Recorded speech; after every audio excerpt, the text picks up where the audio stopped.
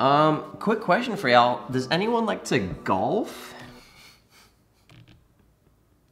I don't even I mini golf, but this is Tyler, the creator, for anyone that doesn't know. It's not actually about the sport golf. But anyways, Space Jam themed canvases today. Space Jam is a classic movie, one of the favorites, one of the all-time greats, and I've never been able to incorporate Space Jam into my work until now. I've been chatting with Rob Tonyan, who is a tight end for the Green Bay Packers, and he also loves Space Jam and wanted Space Jam themed canvases.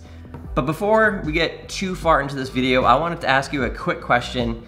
Now, for the past 7 weeks, I've been posting 2 times a week on YouTube, and I've been posting, you know, custom shoes, custom canvases, Q&As, like whatever. Would you rather have that for another 7 weeks, or switch it to 1 video a week where it's more like clickbaity or like challenge or like broader appealing videos of like, I don't know, like I only painted a shoe with my left hand video or something like that.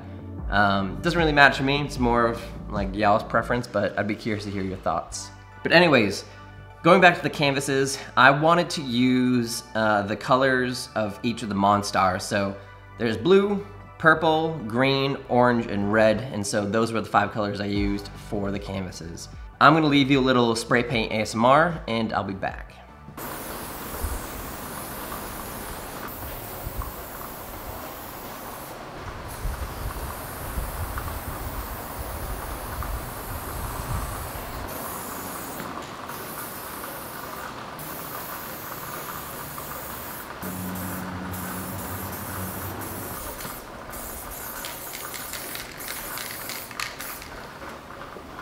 So after spray painting was done, I kind of thought to myself, I kind of want to do a little bit more of experimentation with this canvas. I do like a paint splatter effect with my shoes from time to time, but I've never done it with canvases. And I was thinking, since this is going to be Space Jam themed and Rob wanted some outer space things incorporated within the canvas too, that maybe the paint splatter could represent stars and like the galaxy, some outer space stuff. Basically, I paint splattered contrasting colors on each of the colored sections. That means I used green splatter on the red parts, orange on the blue parts, blue on the orange, purple on the green, and then red on the purple sections. And I'm pretty pumped with how the splatter came out. It was good to try different things. I let these canvases dry overnight, and then the next day I attacked it with some doodles.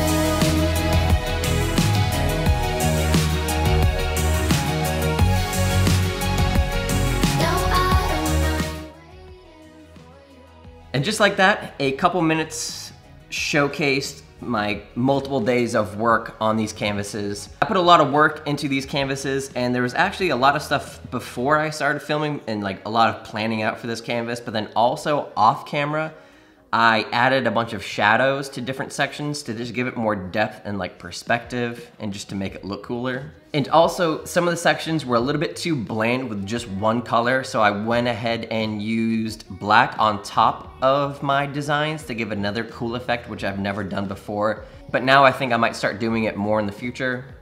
I also added Bugs Bunny, Daffy Duck, and then the boss of the Monstars, Mr. Swackhammer. All in one. Those are like 3 of the more prevalent characters within Space Jam, the movie. And then there's obviously the main star of Space Jam, Michael Jordan, which I added. But as you can see, I only added half of Michael Jordan's face, and the other half is LeBron James, who will be the star of Space Jam 2 whenever Space Jam 2 comes out. I'm not sure when that will be. Yeah, that's the whole canvas. I added shadows, added some other little details off camera, but for the most part you saw the whole canvas come to life, and yeah, I'm stoked with how this came out, and I'll be back with a new video shortly. Peace.